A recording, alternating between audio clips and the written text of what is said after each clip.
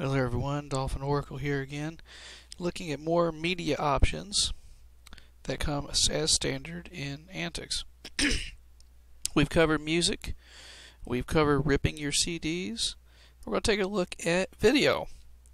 And in Antix's case, you can use a couple different tools. We have a tool called MPlayer, and we have another called Gnome-MPlayer. Gnome-MPlayer is actually just a front-end MPlayer, but has a little bit friendlier controls. Okay, so we click on Gnome-MPlayer, we get this very simple looking screen.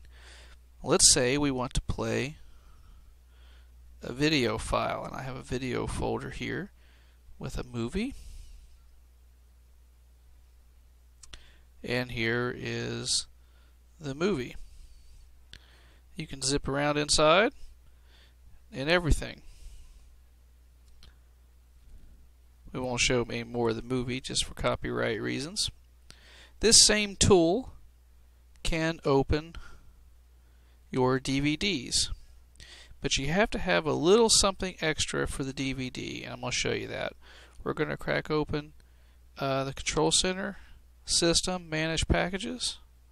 This is going to be your root password. And what you're going to want, you need an extra library to handle a commercial DVD, and that library is available here in dev-multimedia.org. Now these are already installed. All you have to do is enable them. By default it looks like this. It's not checked. If you're using the testing repository, use the testing version. If you're using the Wheezy repositories, use the Wheezy. Same for unstable. There's an unstable version as well. I'm using Wheezy, so I'm going to leave it as Wheezy. It's going to tell you to reload the repositories. I've already done that, so I'm not going to worry with it right now. I didn't actually make any changes. But the library you're looking for is libdvdcss. And you can see that I've actually already installed it, but that's it right there. You'll want to install this library. Once this library is installed, you can play your DVD discs. Open disk, DVD with menus, and here we go.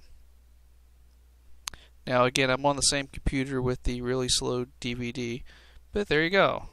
And you can skip around to the various functions. It does support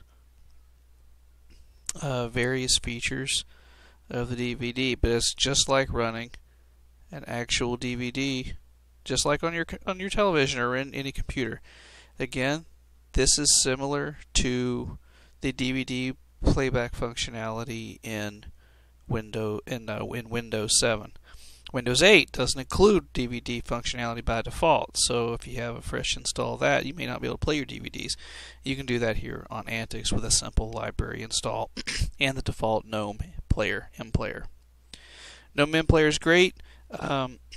I will show you one other tidbit in the video. If you just click on a video file, you actually get, by default, MPlayer instead of Gnome-MPlayer. It's the same video, but it doesn't have the little toolbars. You have to use the arrow keys to advance the video and spacebar pauses. Okay, so for tips, tricks, and how-tos, head over to antix.mepis.org. Drop us a post at antix.freeforums.org. This is Dolphin Oracle signing off. Have a great evening.